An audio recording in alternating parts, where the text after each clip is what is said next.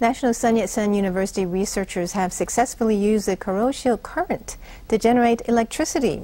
They hope that by 2024, enough electricity will be generated to replace nuclear energy and achieve the government's goal of a nuclear-free homeland.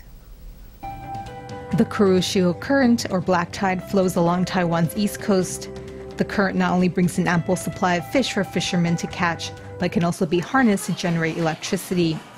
Recently, National Sun Yat-sen University researchers' goal of using the current to generate electricity was achieved after 7 years of testing.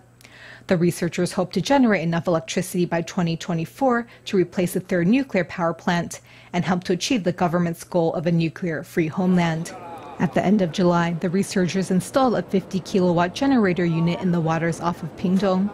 The current traveled at a rate of 1.27 meters per second, generating an average of 26.31 kilowatts. Previously, the project also successfully deployed a floating platform anchored to a sunken ship and the first system to test the viability of power generation by ocean currents. All of the technologies used during the testing were developed in Taiwan. The researchers are now seeking ways to reduce the impact of the power generation on the marine ecosystem.